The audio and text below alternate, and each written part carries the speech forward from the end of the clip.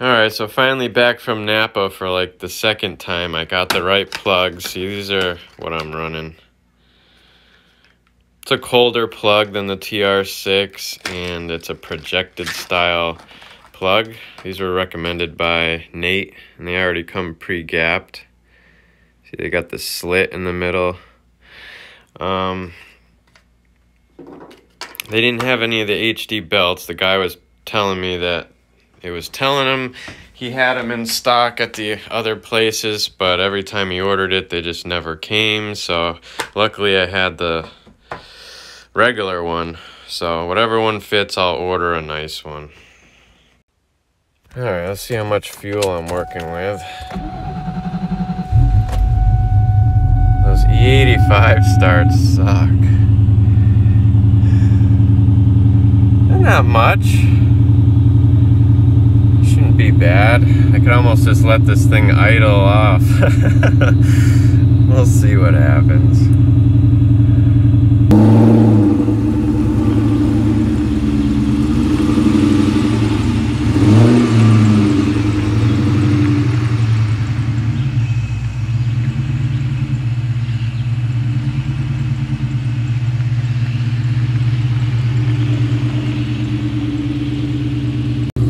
I'm gonna move it over into the shade to do this.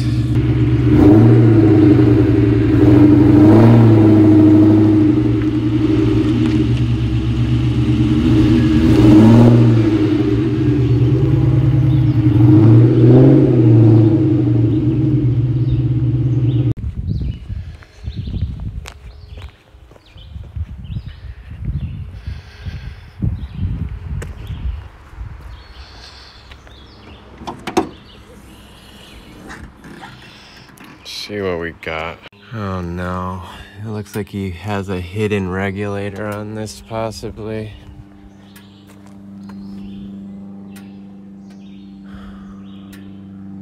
What the heck? Alright, so this isn't what I was expecting. Both lines for the deadhead type system run down here, down there. And I'm not about to jack this thing up. But yeah, man, this thing looks nice under here. Anyways, I'm just gonna start this thing up and let it idle for a while. Whatever, it's the only thing I can really do. And I'll do the spark plugs last. That's the easy part. And the belt. I'm going for a drive. Car's just got a little bit too much fuel to let it idle out. Oh, seatbelt, seatbelt. Yeah.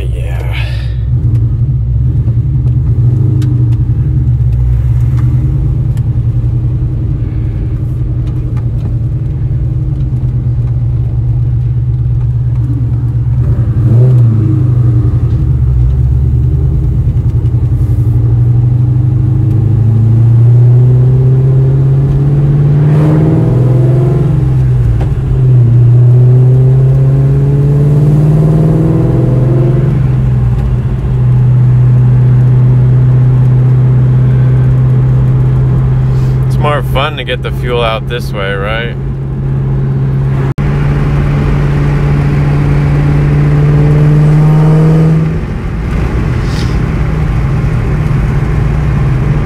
Usually this thing's eating fuel, and now when I want the fuel to go away, it's like, feels like it's taking forever.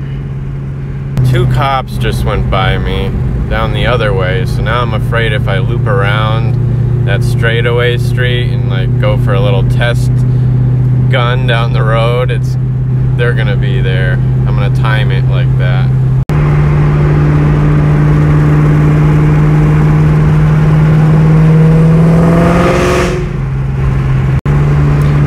I'm trying to keep the RPMs kind of higher. I wasn't trying to gun it today because I really want to be excited about the new tune.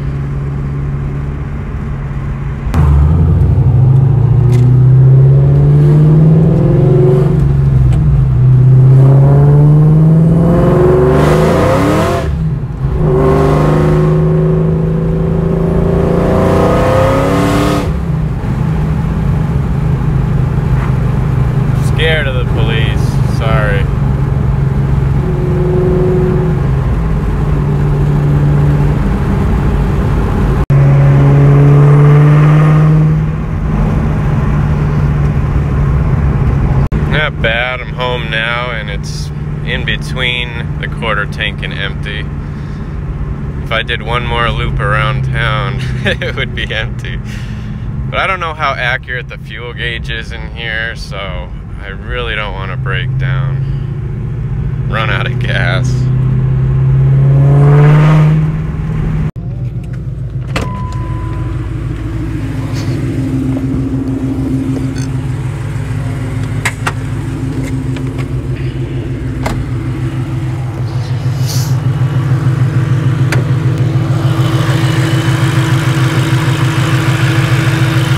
Hot now. Come on, car, you're almost there.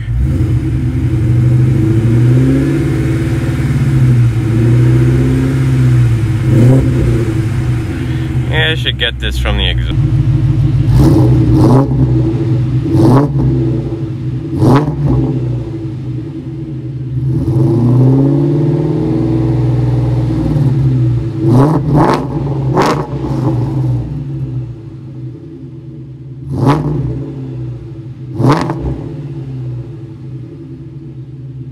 Sorry about the forgetting filming stuff. I just gotta keep it moving. If you're doing belt changes, I always disconnect the battery in the tray. It's more room you can get down here if you need to loop the belt on. I already loosened the bolts up there, so I'm just gonna drop the belt pulley off. And would it be nice getting away with this belt? Yeah, I mean, it came off pretty easy. These boys don't know what tight belts are. I was able to use the belt for the 2.9. for the 3.1. Now it's tight. Or actually, I mean, yeah, it's pretty tight now. Just need to gap the plugs to the new ones. Gotta find my plug gapper somewhere. So I was able to get a socket in here and loosen it, but I couldn't get the thing off without removing the throttle body. Think right now, and I sliced my finger open nice. It's like a geyser of blood. Alright. For anyone wondering, like, this intake is massive.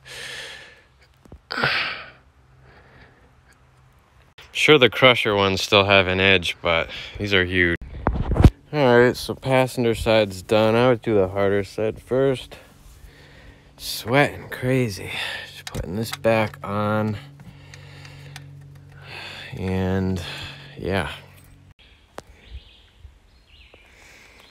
all back to normal. New pulleys on, new plugs are in, everything's back together, plugged in. Should be ready to go.